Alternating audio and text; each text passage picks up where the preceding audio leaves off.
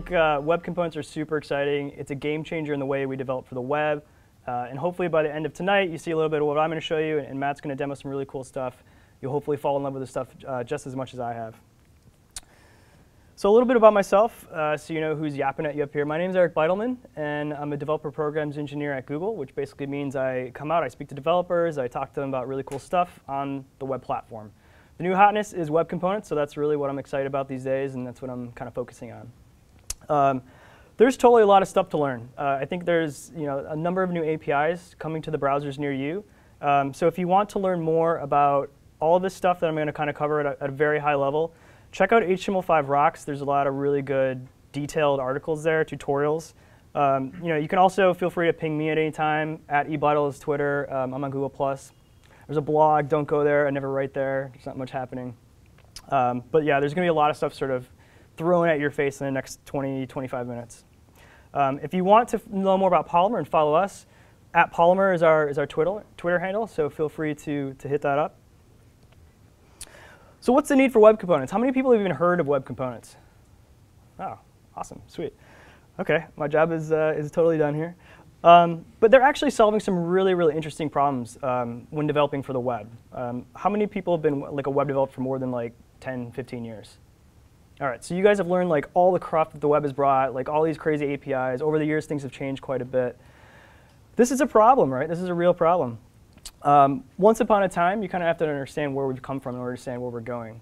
So once upon a time, right, this is our web platform. This is really cool. So it's been pieced together over the years. People have some duct tape, tape measure, some of these nailed in the corners of our platform. And over time, what happened was, oh my gosh, we got HTML5. This is going to solve all the problems of web development. It's going to bring us all these APIs. It's going to cure cancer. You insert whatever, and it's totally going to work. And yes, we got a lot of stuff, right? We got geolocation and all these new capabilities. So our platform, as web developers, got much more mature, and we could do much, much more with it. And then over time, what happened in the last 3 years or whatever, we started adding more and more and more awesome stuff. So this is things like WebGL and WebRTC and some really, really awesome, capable APIs that the web platform needed in order to compete and really do well. But what about us regular developers? Right? This feels like overkill. How many people use the web audio API every day? No one. How many people write JavaScript every day and HTML every day? I do myself. So what about us regular developers, right? What developer productivity tools are the browser vendors building in for us? Not just these slick APIs that do really, really awesome stuff, but what are the low-level primitives that we can build our complex applications on top of? So this is where the web components kind of journey started. It started actually 4 years ago. This is a long time ago. And so Dmitry Glaskov, I consider him the godfather of web components. So he and a few others at Google got together and started brainstorming, what does the web platform need in order to make developers more productive? What are we missing? What are the APIs? And so he sent this email to the public web apps mailing list 4 years ago saying, hey, a few of us have been thinking about some things we should add that every modern platform out there has. Things like templating and data binding. Shadow DOM, right? This is being able to encapsulate and scope certain DOM to a very particular area. And this is what started it all. And actually, it's really kind of cool to look back and see this. Not much has changed. We now have templating. We now have Shadow DOM. This is what web components is bringing to the table. So that was where the journey started. So they were like, hey, we have this awesome HTML5, all these new capabilities.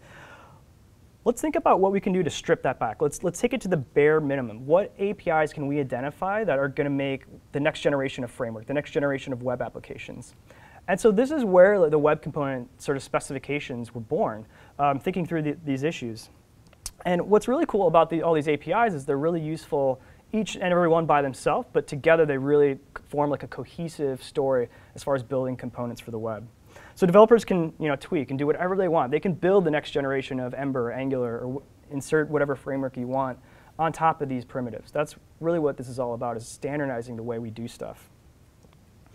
All right. So web components, to me, they're a set of emerging standards that allow developers to extend HTML and to tell the browser essentially about new markups, new tags, and also give it extra functionality. So whatever you want to do, whatever you can dream up, you can tell the browser about. And essentially, it's exactly like that tag existed in the browser natively. That's what web components are. And it's really, really important. I can't emphasize enough, like, everything you're going to see today about Polymer, about X tags, whatever web component library is out there, it's all based on these standards. They're all W3C standards. So there's standards at the bottom of all this cool magic stuff we've done in Polymer. So what are those standards? So there's 4 main ones when we talk about web components. The first is templates. So I'm going to try to live code this. So this is a new tag. This is a new tag we get for free in the browser. We can use this, and anything that goes inside of this tag is essentially inert. We can scaffold out sections of DOM and then clone those and use those for later. So it's proper templating finally in the browser. There's no kind of crazy string hacks. Custom elements. So being able to actually tell the browser, I want to declare this x-tabs new tag or this crazy scaffold tag. You can do that. You can tell the browser about this new element. You can give it an API, and then people can use and call that API. Shadow down. This is really, really cool. So for the first time ever, we have the ability to actually scope CSS to a component. So any styling you put in a web component, any markup you put in a web component is all encapsulated and logically part of that component. So this is really great, right? If you build a component, you don't want styles to leak out. You don't want your page styles to bleed in and affect the way your hard-earned styling and your markup has been presented. And last one is really cool. It's very simple API. So this is the ability to use the link tag, but instead of link rel style sheet, we have link rel import. And so I can give this thing an HTML file, and that HTML file can be included on my page. It contains JavaScript, it contains markup, it contains CSS. So it's a great way to bundle, if you're building a component with all these different pieces, bundle all that up and then deliver that to end users. So it's a great way to share web components and for others to then distribute web components. So all these together, again, can be totally used by themselves. You can use the template tag by itself. You can use shadow down by itself.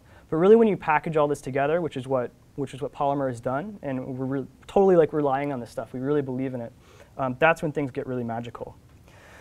Browser support. This is the biggest question we always get. When is this stuff going to land in that one browser? Browser support is actually pretty good. This was totally different a year ago, so this stuff is moving very, very fast. And you can see some up-and-comers, like Firefox is implementing a lot of these as we speak. There's open bugs for each of these APIs. But through the magic of polyfills, right, thanks JavaScript, we can actually polyfill all of these. So there's no excuse in 2014 not to try and use web components. All of it is available via the polyfills the Polymer team has put together. So that's the platform. That's the core APIs when we talk about web components. I want to focus on custom elements. I think this is really sort of the foundational piece of what we're trying to do. To understand this, you actually have to take another journey back in time.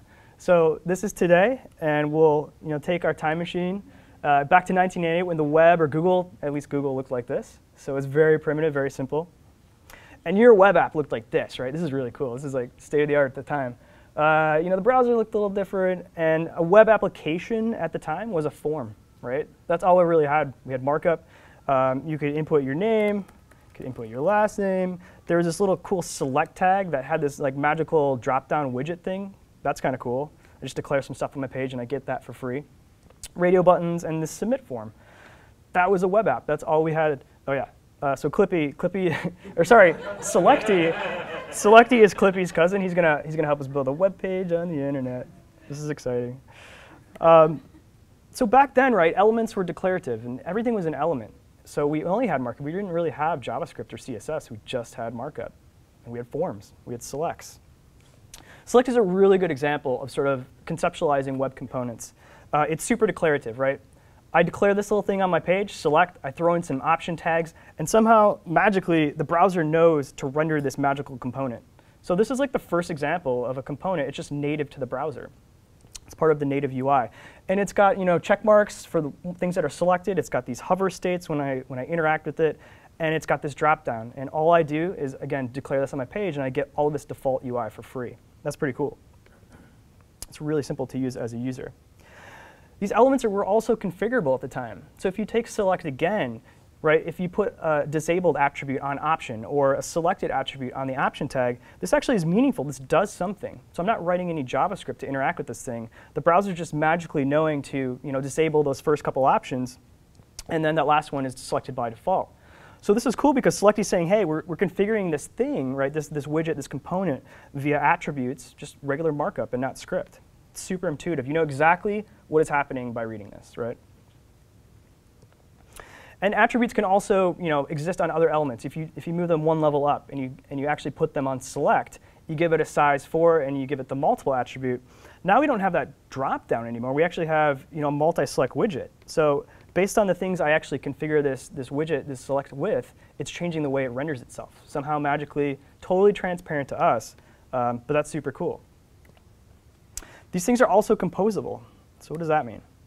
Well, select, right, you can throw in option tags. That's one thing it knows how to deal with. But you can also throw in the op grouped element, right? So if you want to, you can actually group different things together. So this is cool. It doesn't only recognize selects, it actually does something different based on the fact that we give it a different element, a different tag. So you can imagine these things being composed over time and different elements reacting based on the children elements that are contained inside of them. Selecty's super excited about this one. And select itself, right? You can compose this into a larger application as well. You can put select inside of a form, and some black magic happens. All of a sudden, like when you submit this form, the size parameter gets submitted with that form. So the browser is smart enough to know somehow how to deal with that. So that is pretty sweet. Elements have APIs as well, right? Not everything makes sense in markup. I'm certainly not saying that. But take select again as an example, right? When interesting things happen, when someone selects something out of those options, you get a change event, right? So if this thing fires events, it does something useful. And it also has things in JavaScript like a selected index property or an options array that you can get at and you can tweak, right, if you need to. And so there's other capabilities here. Not everything makes sense in markup, so you might need some extra power under the hood. So what happened? This seems pretty cool. Like, this is really easy, intuitive to use as a web developer. Well, this happened. This totally happened in a major way. This is, if you open up the dev tools, this is Gmail, right? I think one of the most sophisticated web apps out there. And you open it up, you look at the element inspector, and you see a bunch of divs. That's awesome. We call this div soup, right? Div soup. I don't know how to read this. I don't know how to maintain this. As a developer, I have no idea what this means even. I know they've purposely obfuscated some of this, but it's not semantic. It doesn't actually describe what the application is doing, and that's terrible. This on the other side of the fence too, right? In the JavaScript world, we said, okay, markup's not going to do the things we need it to do. It's not going to keep up with the application of today. So let's just write a crap ton of JavaScript to fill the need. This is an example of Google Plus's photo application. So we just kept piling on more and more JavaScript. A really, really good example of this is if you just look at a tabs component, right? This is like the quintessential sort of component that every UI framework out there has, right? A little tabs widget. So what happened over the years is that we started with a bunch of markup, right? We have divs. We've given it maybe some fragment IDs to kind of signify what's a tab, right? And at the bottom, we write a little bit of JavaScript that says, OK, somehow magically go fetch this thing out of the DOM, call this tabs constructor, and render yourself somehow into like this tab strip widget. And so what's happened over the years is we've progressively gotten away from that.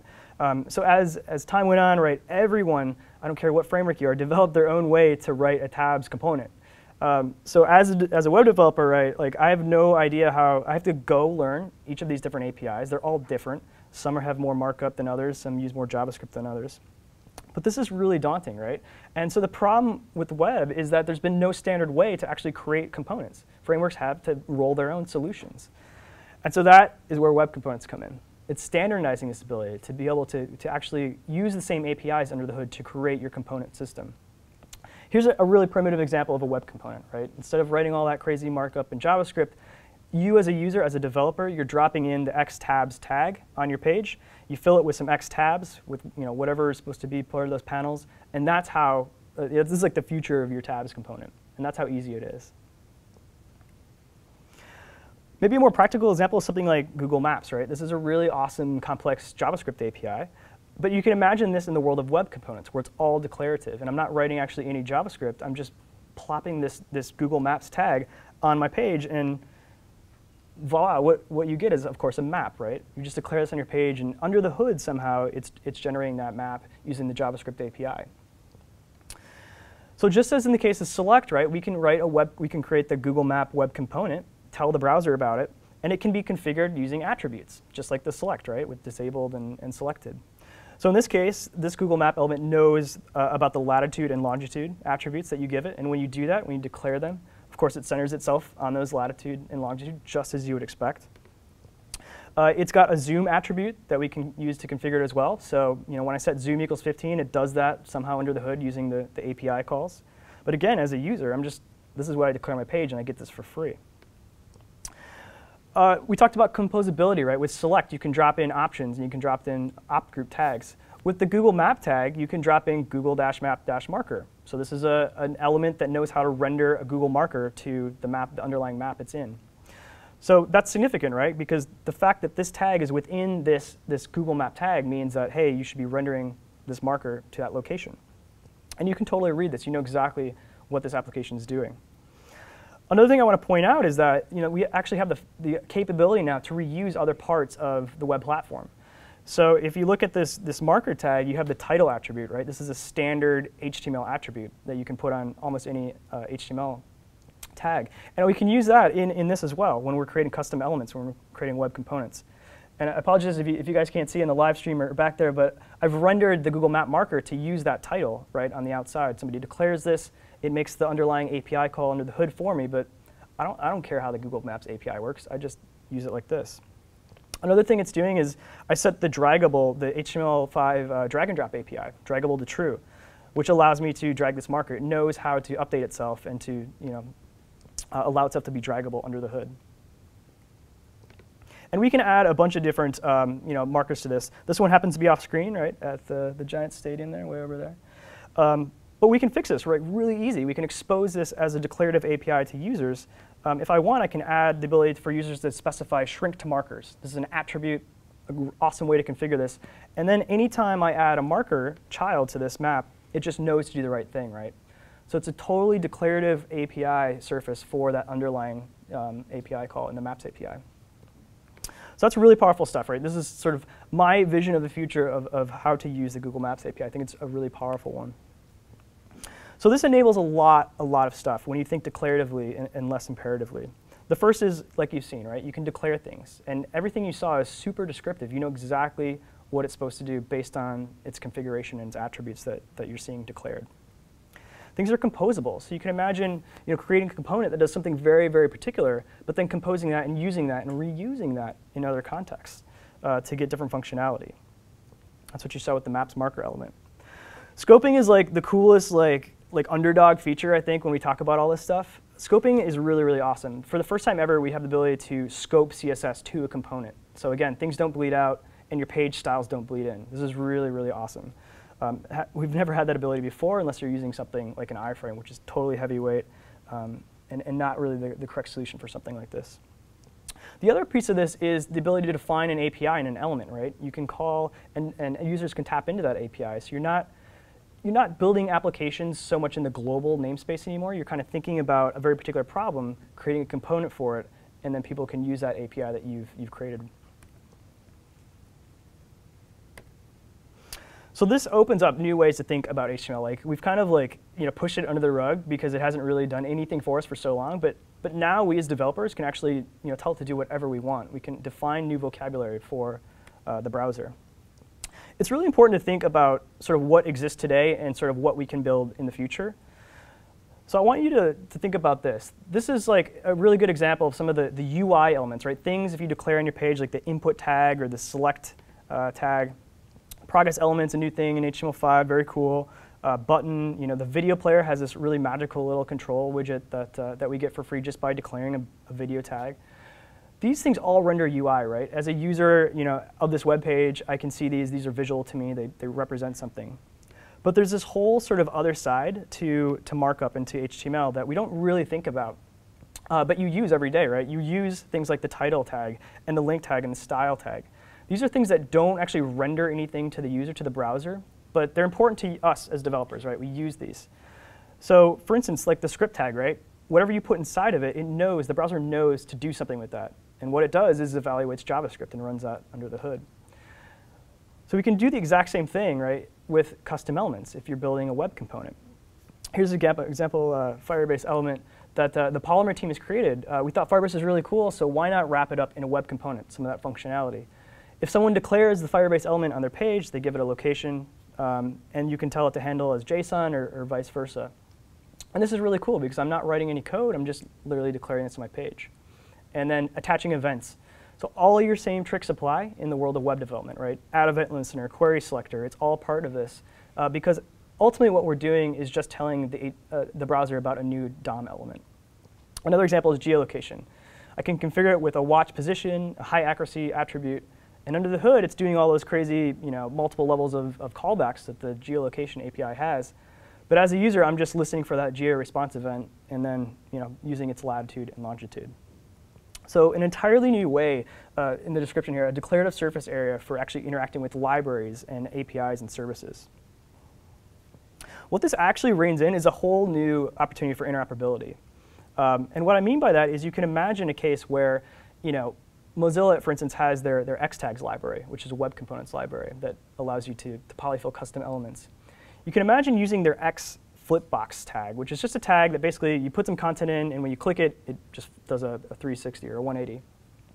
You can imagine using that with an element that's created using Polymer, a Polymer tabs element.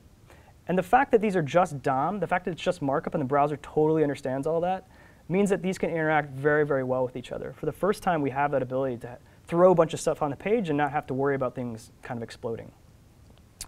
So that's awesome. I say interoperability on by default. And because it's all DOM, because every framework out there understands it.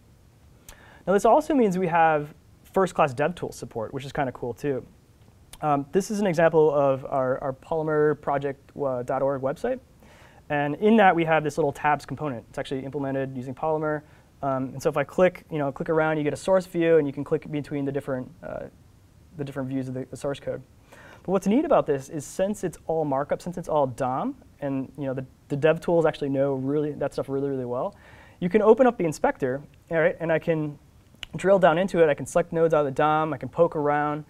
I can actually bring up the console and dynamically use its API. So I'm switching this element select attribute, and you can see it's updating the actual component because it's on the page. It's a first-class citizen in the browser. What else can I do? So I can actually style this, right? I can use the DevTools inspector to actually style this because again, it's just markup. So we can use CSS just like we normally would. And you can poke around. You can discover its API. It's got a panels array that it exposes.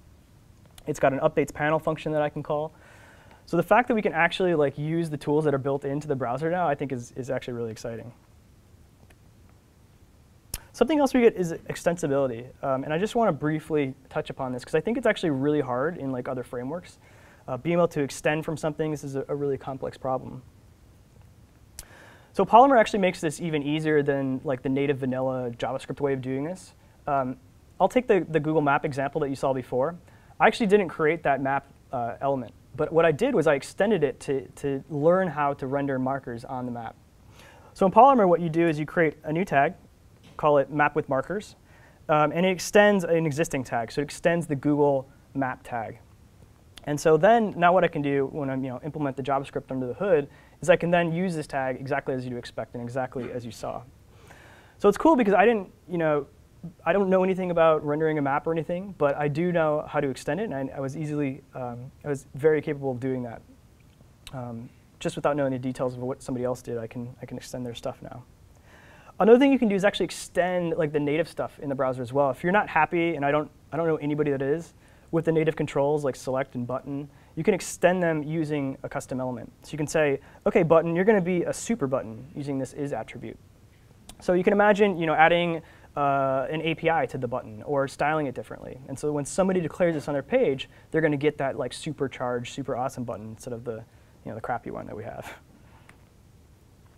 So this is the new universe that we're creating with web components. I think it's a really, really awesome and exciting one. It's super declarative. It's interoperable. It's extensible.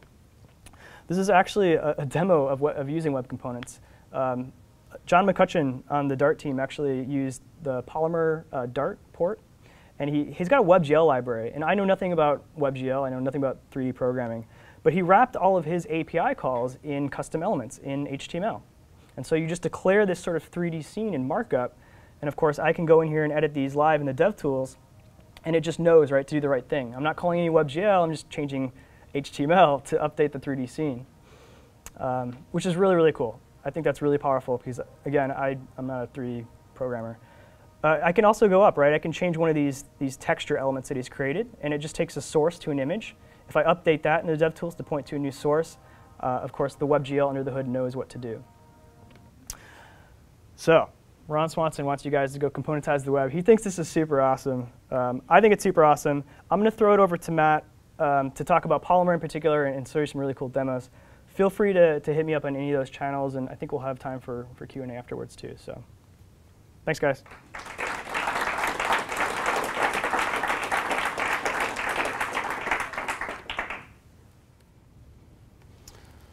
All right, so my name is Matt McNulty.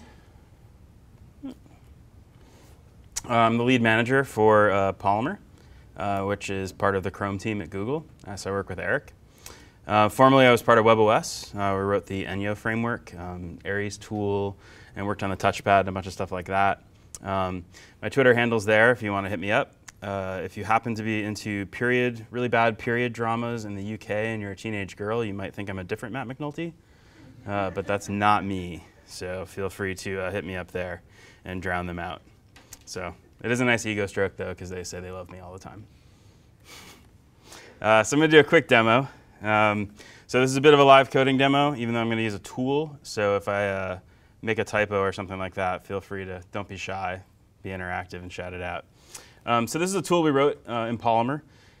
It's been kind of slowly evolving over the last year or so. It happens to just be a really good way of showing off web components and components in general.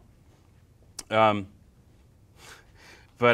you know, it's not really like the Polymer thing that we're pushing. It's just a tool that we use to show it off.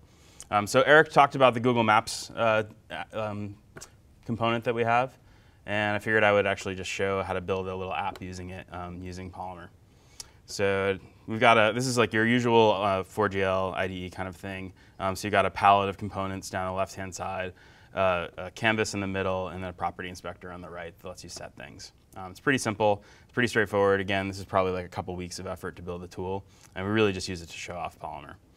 And what's really cool is you can drag stuff off, and because components can be kind of arbitrarily complex, I can get something really cool like this whole app scaffold just by dragging one thing off the palette.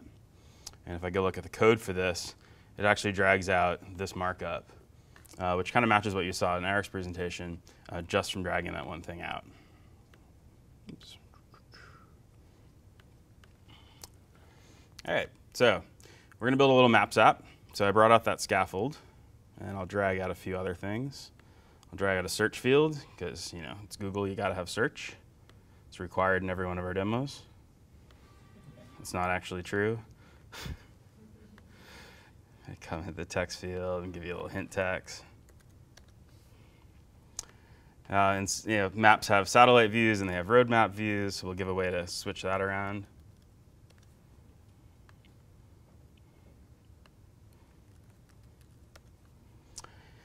And if I come up here in the components folder, I've got a Google Map element. This is exactly the same Google Map element that Eric was showing off. And I can tell it to maximize in there. And you can see we've got a Google Maps app. And I can change the title around because I'm kind of a perfectionist. This is cool. The map, and you can see the properties that the map has as latitude and longitude, and a bunch of other things. And it has this map type, which lets you switch it around.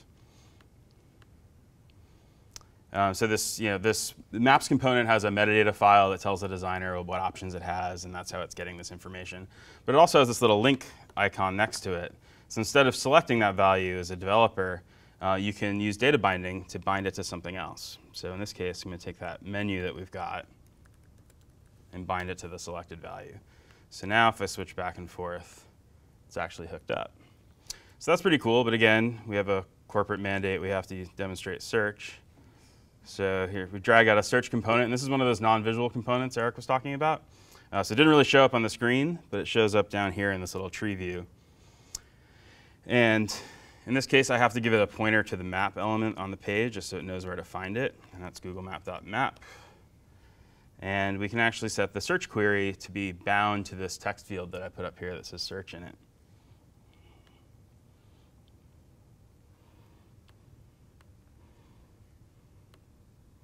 And set to the value property. All right, and then if I come back to the map, when we actually search for something, we want the map to go to it. So I'm going to set the latitude and longitude of the map to the search results. So I go to the search component, and I say result dot latitude. This is where you all have to be looking out for typos. And set the longitude to result dot longitude. So now if I come over here and I type Paris, you'll actually see that's Paris. And it's all bound together. And I can save it. And this actually just created a Polymer element with all that stuff in it. And I can actually preview it. And we have a little Google Maps app. And it's cool. It's got, if you shrink it down, I'm doing full screen, it would kind of screw things up if I shrink it down. It's actually responsive, so the menu flips to something that's hidden on a phone-sized screen. And it's actually pretty cool. But since this went off without a hitch, we'll try and expand things a little bit.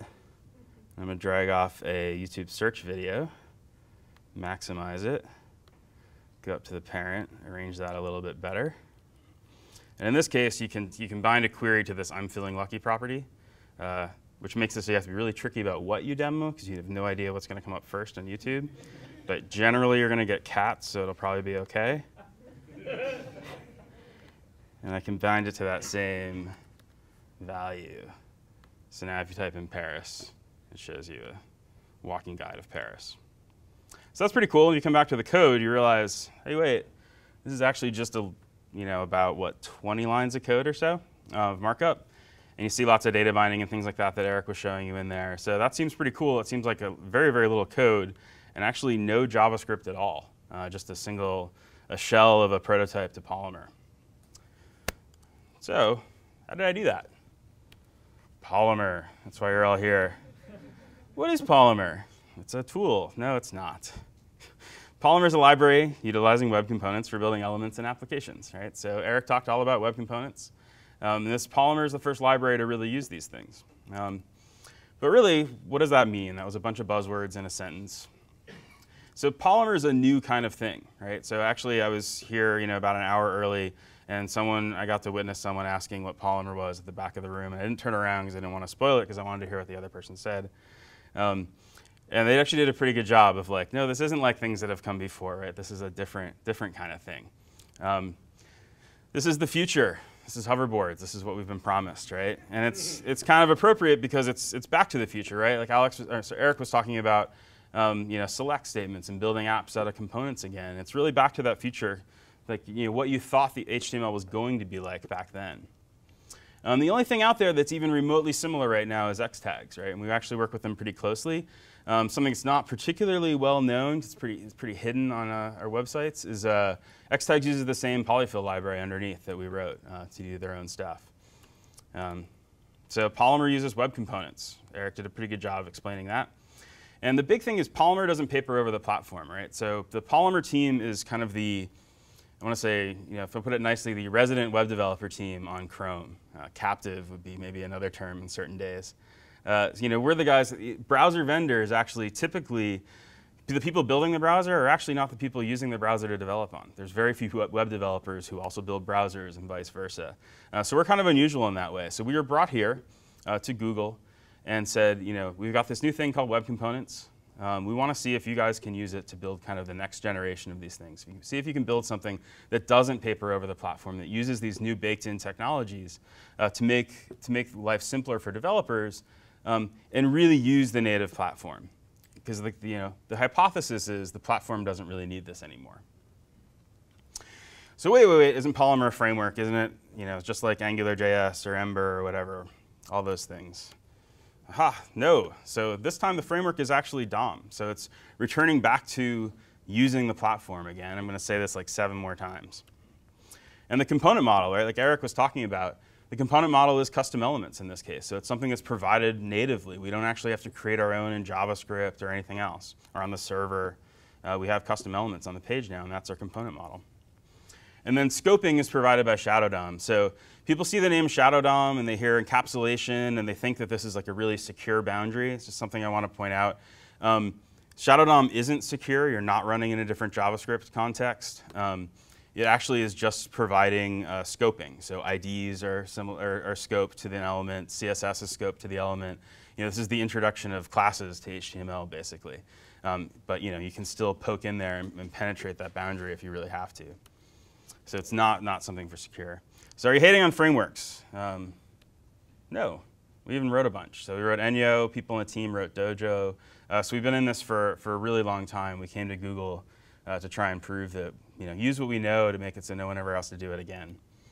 And there's a ton of great JS frameworks out there right now. Honestly, there's a lot of awesome developers who are building JS frameworks who could probably be building other things if the platform was just sufficient. So we believe it's kind of time to change that. So polyfills. So a little note about polyfills. So we have all these polyfills so you can use web components today, right? It makes Eric's slide look really pretty. It kind of shows everything off. And that's really what it is. It's a bridge to make it so that you can use these things today in browsers that don't otherwise support them using JavaScript. There were a ton of work. They're actually all we worked on for about the first 10 months up until just before I/O last year. So because they were a lot of work and because we had worked on them for so long, when we first started showing off Polymer, that was most of what we had. So a lot of people assume that that's what Polymer was. But Polymer is actually not the polyfill. The polyfills are things that are supposed to go away that aren't really specific to Polymer at all. So even though we built them, they're not Polymer. And polyfills, the other important bit, everyone always asks me about what's the performance of blah, blah, blah polyfill on X browser. And the thing is, if you could write a polyfill that was really, really performant, there'd be no need for the native feature. So the real goal of polyfills is compatibility. And it turns out, the performance isn't that bad on polyfills, depending on the browser and situation. It's actually quite good. But, again, that's not really the focus. The focus is so that developers, you guys can write once and run it across all these browsers as the native features are shipped. All right, so let's talk about Polymer some more. So Polymer is a sugaring layer. You can use it to build elements or apps. You saw I was using Polymer elements to build an app just previously. So web components are really, really awesome. Why do we have to build Polymer? So web components, like native primitives, are primitive by design, right? As developers, we want the browser vendors to supply us with the lowest level, most powerful thing that they can, that then we can take and do the most expressive thing we can with it. We don't want, when browser vendors try and build really high-level APIs, they end up being really restrictive or broken, or they don't unlock usage as much as they could. So using all these things together on their own, you can use web components today in Chrome, and you can use them together on their own without Polymer. But it's pretty hard. There's a lot of boilerplate, or relatively greater boilerplate, and there's a lot of tricks and gaps and things. But Polymer's entire goal is to make that way easier. So Polymer is also opinionated. Like the lower level parts of the stack are supposed to be standards and not have an opinion. Polymer is where we're expressing our opinion about how this stuff should be used. But it's not going to be the only one. These are just conventions. And this is our opinion. Everyone else is going to have a different one. The web component shipping is kind of a big inflection point in web development. And things that came before it and things that came after it are going to look really, really different. And we're just kind of one of the first ones out there, but we aren't going to be one of the only ones out there. So we talk about being opinionated. What's our opinion? There's a couple key principles. This is what our philosophy is. So the first one is components all the way down. So separation of concerns is a key to scalable applications. So if a developer can focus on a small piece of functionality that has one function and really, really tight scoping, then and you build things out of bigger and bigger elements, so reusable components compose into bigger ones, which compose into bigger ones, which compose into bigger ones. That's a way to build scalable applications. And scoping, provided by Shadow DOM, kind of enables this composition, which Eric talked to. So everything is an element is kind of something we talk about a lot. So custom elements are our component model. I mentioned that before. And we use them absolutely everywhere. So we have UI elements. I showed you some of those. We have APIs. We have the Firebase element. Eric showed you that. Even data. Like we figured out a little while ago, we started pushing this idea even further. Why have your data in JSON, which is kind of the greatest format. If you had it in an element, you can do data binding. You can do all these cool things with it that we hadn't really thought about before. So we're a little crazy in that regard. We're pushing it pretty hard. And finally, the last philosophical piece is just less code. So don't repeat yourself is kind of our mantra. The goal is we want developers only to write code that's unique to their own application. And data binding is a big key to that. As you saw in the application that I built, there was no JavaScript code being written, yet it was still a really functional application. All right, so there's a bunch of stuff we talk about as Polymer. The bottom layer here is the native browser landscape, and in reality, you guys know this is a pretty uneven landscape. It changes all the time from browser to browser and from version to version.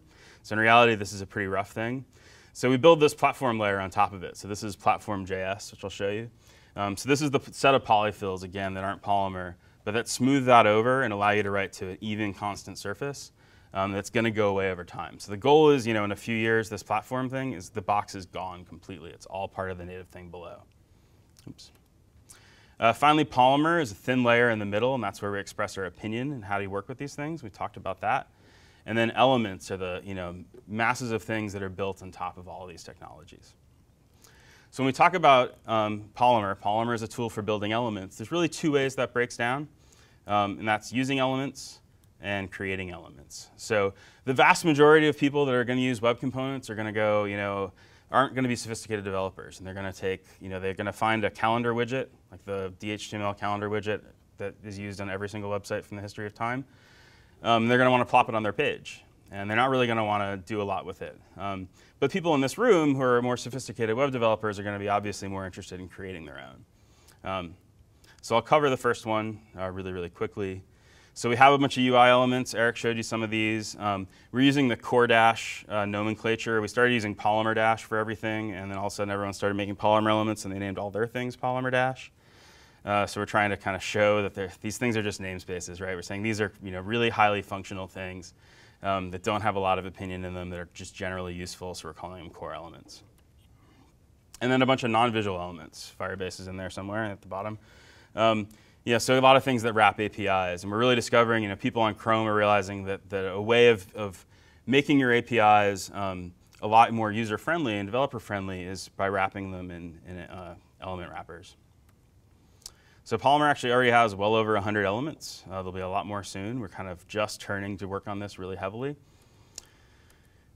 And there's just a few steps you need to use to do it. So first one is to just get the code somehow. We tend to use Bower on the team, but it's not a requirement. We have zip files. You can just use GitHub. We have a script that pulls down every single element we have called pullall. But Bower install is pretty cool. We've got Bower.json files for everything that pull down the dependencies and a big flat list. That's pretty cool. Then in your HTML file, you include platform.js. This is what gives you the magic and gives you the polyfills. Then you import the element that you want to use using link-rel import. It's an HTML import, and then you just use it. And that's really all you have to do. And all of a sudden, the thing just works. You don't have to install Polymer. You don't have to pull that down. It's a dependency of the element, so it pulls it down for you. So there's a few things that we do in Polymer to make creating elements easier. So this is a basic Polymer element.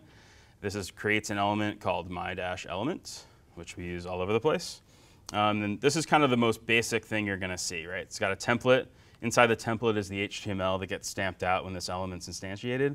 So in this case, it's just got some CSS and some HTML, and this is the result. So I can inspect this in DevTools like Eric did, and you can see that it's a my-element.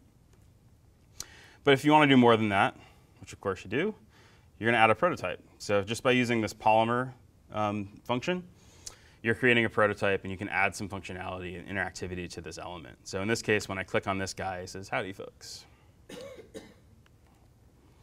And data binding is, again, a really big piece of Polymer. So in this case, we've got the same element, but we've added a property on the prototype of owner and given it a name Rob because I stole these slides from him.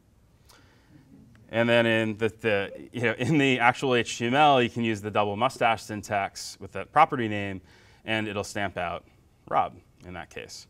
And if you do this in a property, it'll be two-way and things like that. It's pretty cool.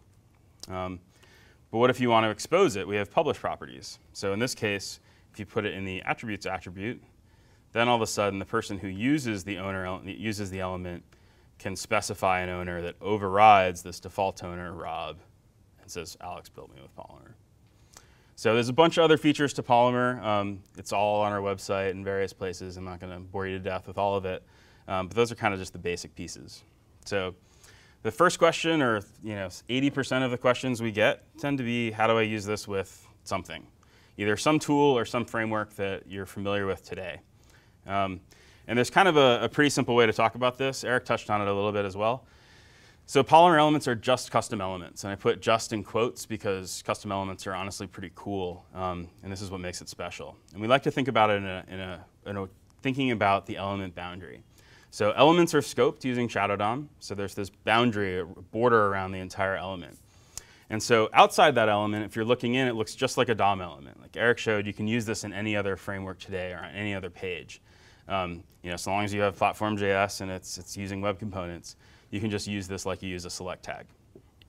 And it exposes properties, events, and methods exactly as normal. Inside the element boundary, it's a different world, right? That's where you get all the Polymer goodies. That's where you get data binding. And none of that stuff leaks out. IDs don't leak out. CSS doesn't leak out. Scoping doesn't leak out. None of that. So this lets us play really, really nicely with a lot of other projects. So kind of the takeaway from this is a really, really big new thing. It's kind of the beginning of a new era or a revolution. So we're bootstrapping this ecosystem, and it's really for everyone to use, right? We're part of the Chrome team. We work on web standards. This is really for absolutely everyone. We've created one opinion with Polymer, but we expect others to be out there. And what's really important is that you guys all learn to use web components and kind of learn the power that it's providing. We're building catalogs. We're building documentation standards. There's new ways to distribute your elements, tooling, all that stuff is stuff we're working on out in public. We've been on GitHub fully public from day one. And we're kind of moving on all these fronts at once. We're just a really little team. So let me tell you where we're going. It's pretty simple. So we're in alpha right now. We abused the fact that we were in pre-alpha for a really long time because these standards were changing quite a bit. We're going to be in beta once the native features ship in one browser. So it looks like that browser is going to be Chrome 36, which is Canary right now. That's going to branch into beta in, I think, about 2 more weeks. So in about 12 weeks when that reaches the public channel, or 7 weeks when that reaches the public channel, that's when this stuff will be finally native in one browser. We'll probably, as long as everything's stable, flip the label to beta at that point. And finally, how can you guys help? So go to Polymer Project and read more.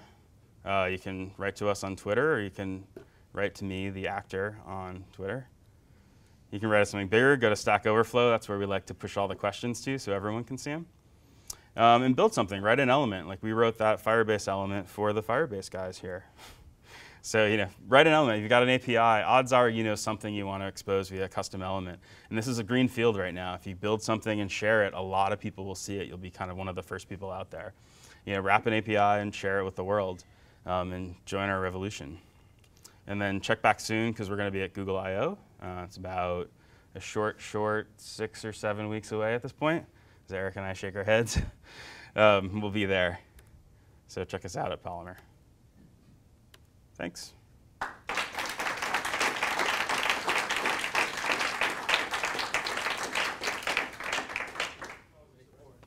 Yeah, so this actually is a much more nuanced answer than that.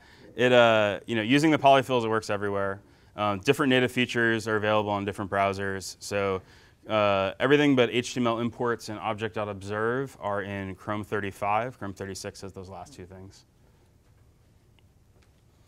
So, and then Firefox supports custom elements and are working on the other pieces. And template tag too. Yeah, so we're using Bower for everything right now, and we're working with that team to kind of change it to be a little bit more component friendly. But I think that's the goals for us right now is to standardize on Bower, because it's just the whole point of this is it doesn't provide any new toys, so you can actually just work with the existing stuff. So the NPM guys ping us quite a bit about supporting NPM as well, but right now we're on Bower. Yeah, there's been some enthusiastic developers that put stuff on NPM, so the polyfills in particular. But we're kind of investing in Bower right now just because we think that is a really awesome solution for a package manager, which would, like Matt said, bring down dependencies. If you don't have to worry, if you want to install core Ajax or core Firebase or something, you just install that and you use it, which is really nice. Sure, that's a good question. So to summarize the question for the stream and everything else, the question is, Google has Angular, Google has Polymer. What's the future of kind of both of those together? Different projects, I know. Still.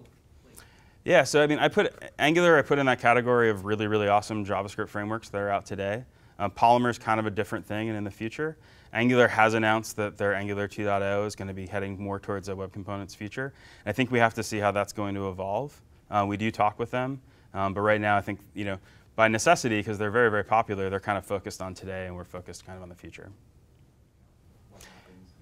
Let me answer each question at a time, or else we'll forget. So the first one was about dependency management. So a couple things. So we are using Bower to define dependencies, and then for when multiple things depend on the same import, HTML imports dedupe based on URL.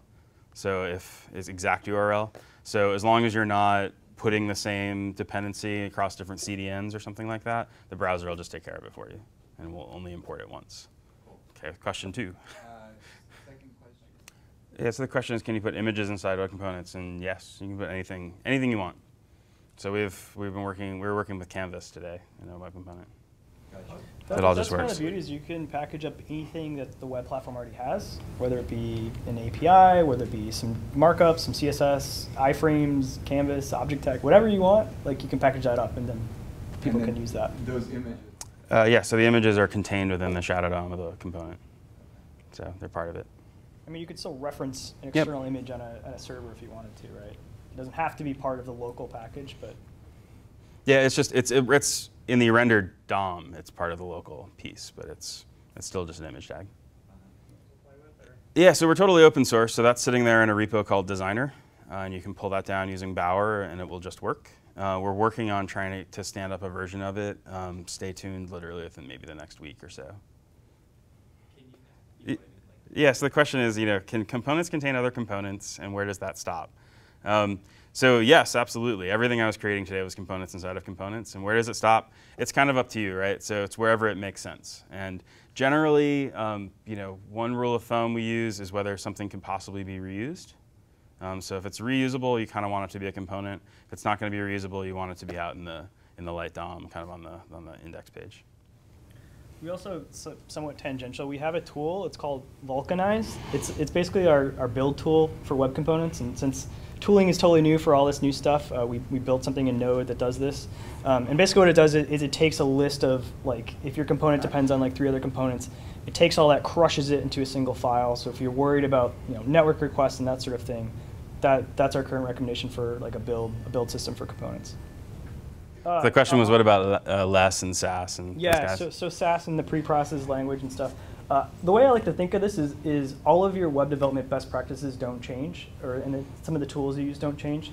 So what Matt didn't show, you saw like an inline style tag for styling, and an inline script tag that called the Polymer constructor. You can actually reference like an external JS file. You can reference an external CSS file. So if you want to, you can totally write your Polymer code in CoffeeScript. You can totally write your CSS in Sass, and then compile that down and reference that in your element. Yeah, so what's the biggest barrier to adoption? So the biggest barrier to adoption is browser compatibility. So the polyfills are our answer to that. Again, performance is not ideal in a polyfill, and that's kind of not the point. But really, honestly, web components everyone who's tried it just thought it's pretty awesome. We've gotten very, very little blowback at all from people that have seen it before. So we're pretty confident that we're onto the right thing. Yeah, so how does restyling work? So it works just like any other DOM element. So there are special CSS selectors in order to pierce the shadow DOM boundary. So you can use that to basically theme anything with CSS that you want to do today. And is that sub-restyle? Yeah, the question is, is that something as a component author you'd expose, like which things to restyle? Yeah, so you can do a lot of things, right? You can expose things as properties, right, and methods, and do things that way. So you can expose an API that way. And there's also CSS variables, which are kind of an emerging standard to handle some of this stuff as well. Yeah, and then all else fails, obviously, the CSS selectors can do whatever they want on a page, just like today. But there's no like. So you could create custom attributes that then you could put on your element that people could then use for styling purposes. You can also use what Matt said, which we didn't really cover at all, is like you can still poke.